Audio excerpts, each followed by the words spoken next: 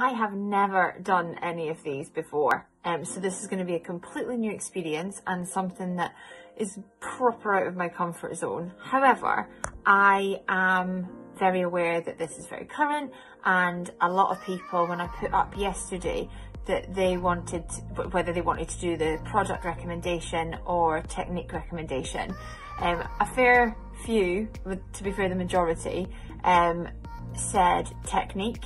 And a lot of people were asking about products and specific things that I use.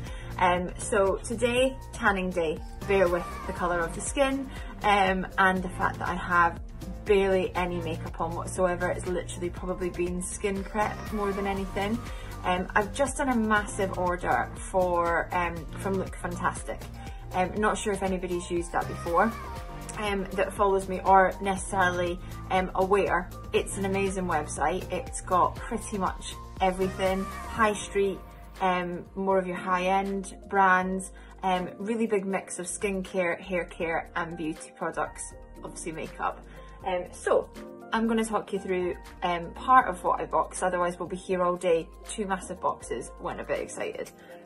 So the first one that I want to share with you is a bit of a go-to that I've used for a while now. I've just had to buy a new one. Obviously now I'm up and running and back to doing makeup, which is amazing. I've done a bit of an overhaul and had to either update or replenish stock that has gone past its expiry. So first thing, I love this glow tonic from Pixi.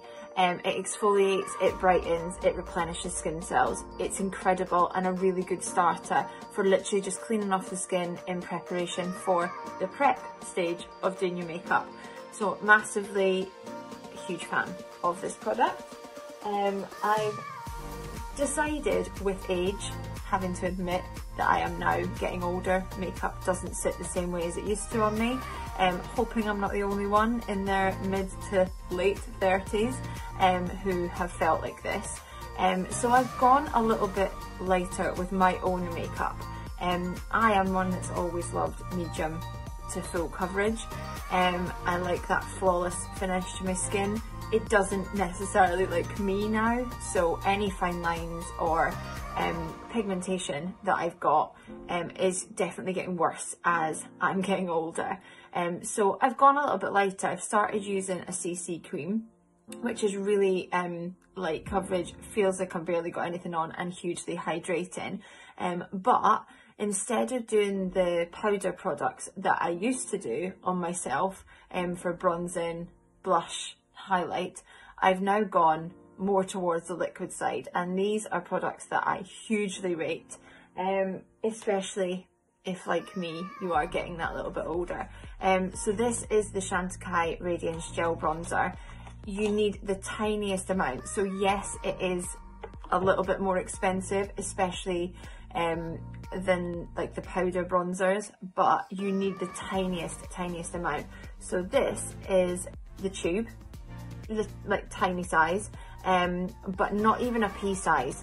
And I literally go down my cheekbone and up through the hairline, down the centre of my nose, and it helps as a contouring as well. So although it's got that sort of glow to it, it will give you the sculpted finish and is so much more natural looking on your skin, because it still keeps that natural sort of glow to it. So huge fan of this, would recommend this massively. They also do a cheek tint, which is in my kit, and it's literally just a flush of colour. I think they've got about 4 or 5 different colours, and the peach tone in it is to die for, especially in the summer period when the sun's out and your skin gets a little bit more of a glow brown tone, unless you're like me, who is almost blue-white. I'm that Scottish complexion, so I have to use fake tan, but again, the peach still works. Another cheek product which I've just bought is the Colour Veil from Illamasqua. Now again, you need a tiny amount, and if you use a fluffy brush or your fingers, but I think a fluffy brush works really well. So the duo fibre ones are really nice and just give a light finish. Okay, and you work from the lid. It's really pretty. Tiny little pot, but again, it's beautiful and just adds a really nice flush, so you can use it on the apples of your cheeks and brush up the way. And because it's got that creamy finish, again, it's really flattering, and it adds that sort of dewy glow, so it's far more natural than a powder blush, which I used to use a lot. A product which I genuinely don't think I could do without is the Hydra Veil. I use this a lot on my bridal makeups and the bridal parties. This is a really good primer. It's really hydrating. It's really cooling. So you put it on the skin and you feel refreshed just putting it on, which I've never actually experienced from a primer before. It's lovely. So you can tell I've used this already.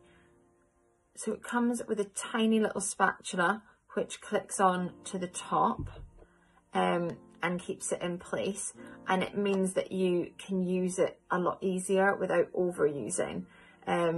It looks black, it really isn't black, it's clear, but it comes out almost like a jelly. It's quite odd. When you first use it, you'll probably be a bit daunted by it, but it comes out like a jelly, and as you use it with your fingertips onto the skin, it goes into a really like refreshing fluid, almost like water consistency, and feels beautiful. Definitely nice when you're putting your makeup on first thing in the morning to wake you up. And I just find that makeup sits really nicely on it. No matter whether you're using like a heavier coverage or a fuller coverage, or whether you're going for something a little bit lighter like I've been turning to. Really, really nice products. Can't recommend them enough. I've got so many to go through. Didn't want to do a massive reel for my first one because I don't know how well I'm going to come across. Let me know what you think, and I will keep you updated with other products, and I am going to do Technique. So for all those who voted yesterday that they'd like Technique, I will be doing it. I think the most popular one that's come across is liner. How to do an easy liner without getting it wrong and without looking like Amy Winehouse. So I will be touching on that. I'll do one in the next week or so, and hopefully you'll enjoy it. Let me know what you think. If you think it's horrendous, by all means I'll not be offended. I'd just rather know. Okay, thank you.